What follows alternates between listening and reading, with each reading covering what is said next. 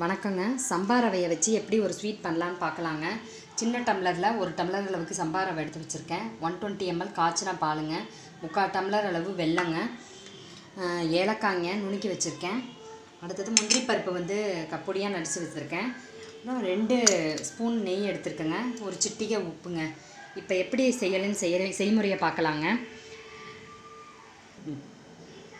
ஒரு பாத்திரத்தில் வெல்லத்தை போட்டு கொஞ்சோண்டு தண்ணி விட்டு வெள்ளை பாகா மாற்றிட்டு வந்துடலாங்க.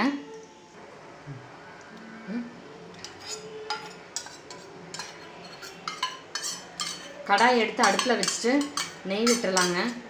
நெய்யை வறுத்து எடுத்துக்கலாங்க காஞ்ச உடனே.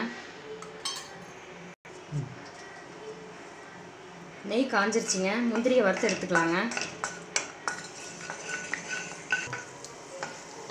பொன்னிறம் ஆயிடுச்சுங்க. இதை வந்து ஒரு தட்டில் எடுத்து வச்சுக்கலாங்க. இதே நெய்யில் இந்த சம்பா ரவையை போட்டு வறுத்து எடுத்துக்கலாங்க.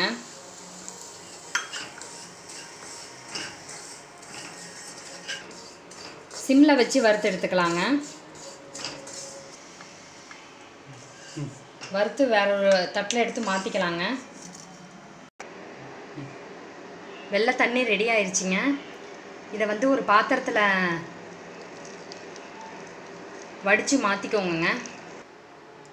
திரும்பவும் இதே கடாயில் இந்த 1 டம்ளர் பாலை ஆட் பண்ணிடலாங்க. பால் கொதிச்சிருச்சுங்க. இந்த டைம் வறுத்து வச்ச இந்த ரவை கோதுமை சம்பா ரவையும் ஆட் பண்ணிக்கலாங்க.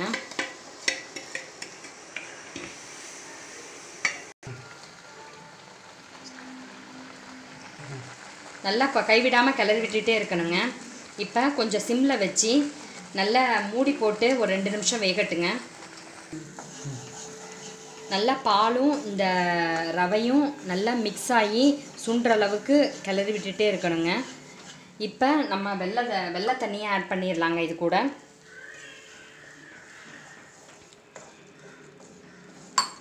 வெள்ளை தண்ணியும் ஏலக்காய் எல்லாம் மிக்ஸ் பண்ணி இதுவும் நல்லா சுண்ட வரட்டுங்க. திரும்பவும் 1 நிமிஷம் மூடி போட்டு வச்சிடலாங்க. சிம்மில் வச்சுங்க.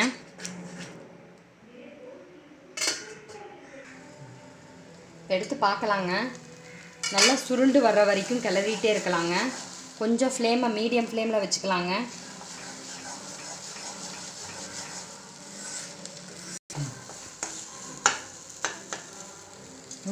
முந்திரியும் கொஞ்சோண்டு ஒரு சிட்டிகை உப்பும் ஆட் பண்ணிக்கலாங்க.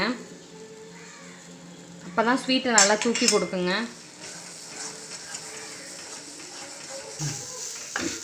கைவிடாமல் கிளறிட்டே இருங்க. நல்லா சுருண்டு வந்திருக்குங்க.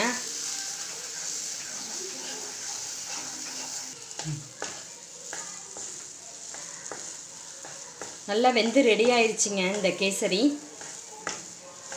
இதை ஒரு பிளேட்டுக்கு மாற்றிக்கலாங்க. ஓகேவா?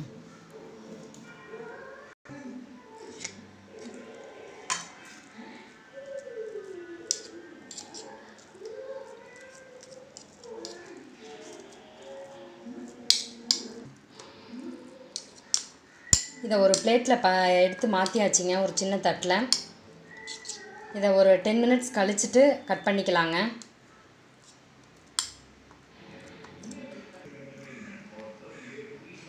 இதை கட் பண்ணுறதுக்கு வேறு ஒரு பிளேட்டுக்கு மாற்றிக்கலாங்க.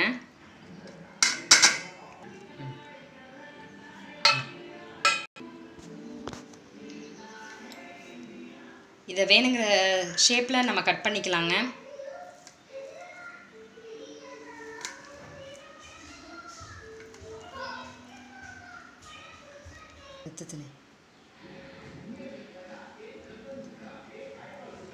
இப்போ நல்லா கட் பண்ணியாச்சுங்க தனித்தனியாக. இப்போ அதை தனித்தனியாக பீஸாக ஒவ்வொரு எடுத்து வச்சுட்டு தனியாக ஒரு பிளேட்டில் காமிக்கிறேங்க. ஆரோக்கியமான சம்பா கோதுமை ஸ்வீட் வந்து ரெடி ஆயிடுச்சுங்க. இந்த ரெசிபி உங்களுக்கு பிடிச்சிருந்தா லைக் பண்ணுங்கள், ஷேர் பண்ணுங்கள், சப்ஸ்கிரைப் பண்ணுங்கள். நன்றி.